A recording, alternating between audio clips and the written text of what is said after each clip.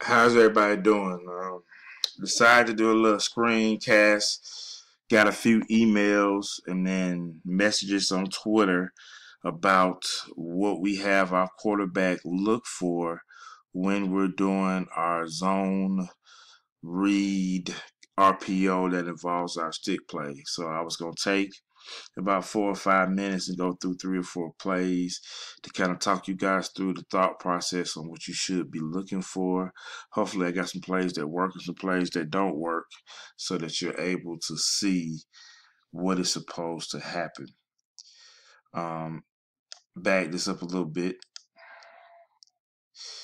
Here, guys, as you see, what you're going to see, we're going to run this is a 3-4 defense, 3-man front, 4 guys. See the safety. Can't see the corner. This is our close view. But wanted you to see some of this.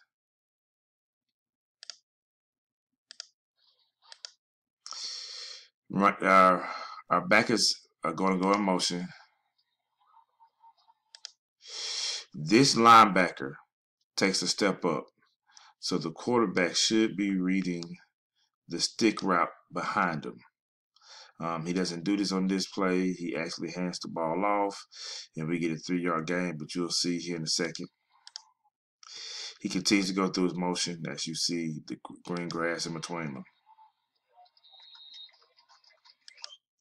So that's one play that should have been a pass that our quarterback didn't do. But 3 yards, successful, but it was a play that his thought process should have been a pass because the 6th man in the box stepped up.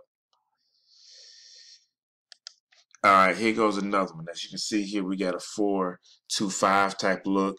They're probably playing some type of combo coverage.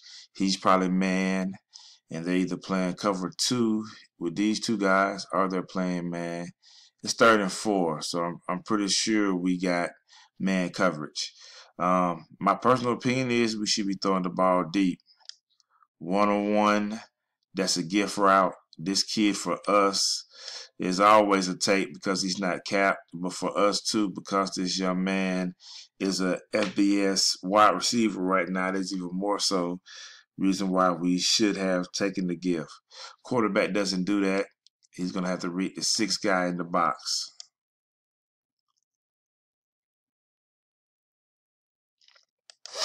As you can see, the 6th guy in the box comes up, leaving this stick route as the pass he should make. He does, should have had some yards. They can't tackle. This young man takes care of the rest.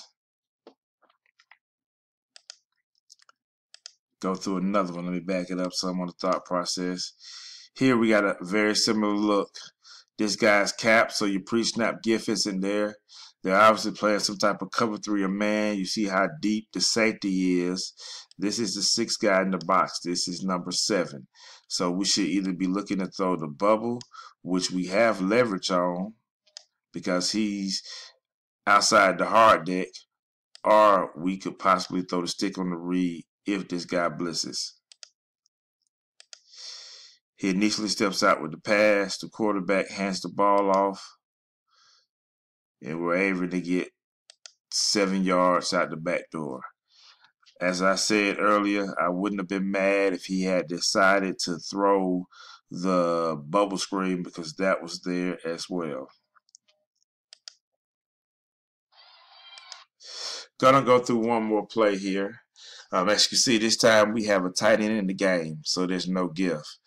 I can already tell you by counting the box right now, there are 1, 2, 3, 4, 5 defenders over R3. 1, 2, 3, 4, 5, 6 guys in the box. We have 6 guys blocking. You know, the corner doesn't really count. So this should be an easy decision for the quarterback. He should hand the ball off.